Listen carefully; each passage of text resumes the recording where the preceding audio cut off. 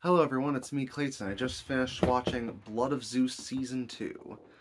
Now, the original Blood of Zeus was one of the many shows that kept me entertained throughout the pandemic in 2020. So, I didn't expect to have to wait 3.5 years to finally see another season of it.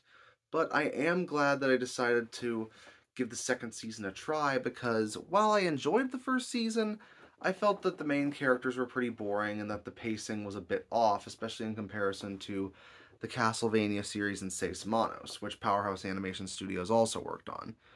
And while those issues aren't entirely resolved in season 2, I do think that it's a slight improvement over the first season in many regards. But let's get to the story, shall we? After the events of the battle between the giants and the Olympic gods in the first season, Heron has to find a way to honor his father Zeus, who sacrificed himself in the battle. But the main storyline we follow revolves around Hades, played by Fred Tatasciore. Hades has been trying to get a powerful stone that was on Mount Olympus, and he was unable to acquire it when Hestia had to deliver the stone to the mother of the Titans, Gaia, who also happens to be the grandmother of Zeus here. So Hades decides to conspire against the other gods alongside his beloved Persephone, Persephone's mother Demeter, and Seraphim, who is also in the underworld, who Hades decides to give a second chance after he is properly judged. So it's up to our heroes to find this special stone before Seraphim does, while Heron and Seraphim find out that they might be more alike than they would have liked to say otherwise. So yeah, I genuinely think that Hades' sections of the season are generally the best. He's generally kind of sympathetic when it comes to his plight. His relationship with Persephone is actually kind of wholesome, by this show's standards at least, and Demeter proves to be a good side antagonist alongside Hades in this season. Also, I liked the development we got for Seraphim. He's still easily the most violent and the most crazed member of the cast, but he also happens to have more of a deep dive into his backstory, and he does have all of his kills ending up as justified in the season, especially since he's sick of being used as a pawn. Even if he just went from being a pawn being used by Hera to being a pawn used by Hades in the season.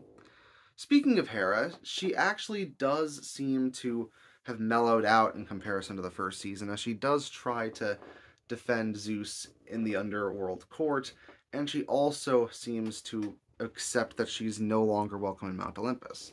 She just wants to mourn Zeus and to keep going forward in any way she can.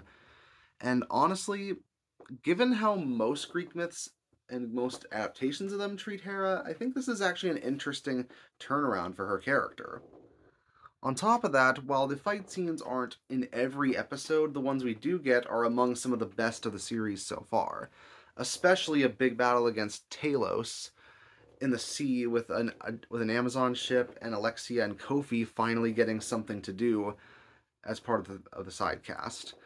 I liked Alexia and Kofi okay in the first season, but it really felt like they didn't get much to do to justify them being there. Here they definitely get to be more worthy allies to Heron. And Evios, well, he goes away partway through the season, so jury's still out on him.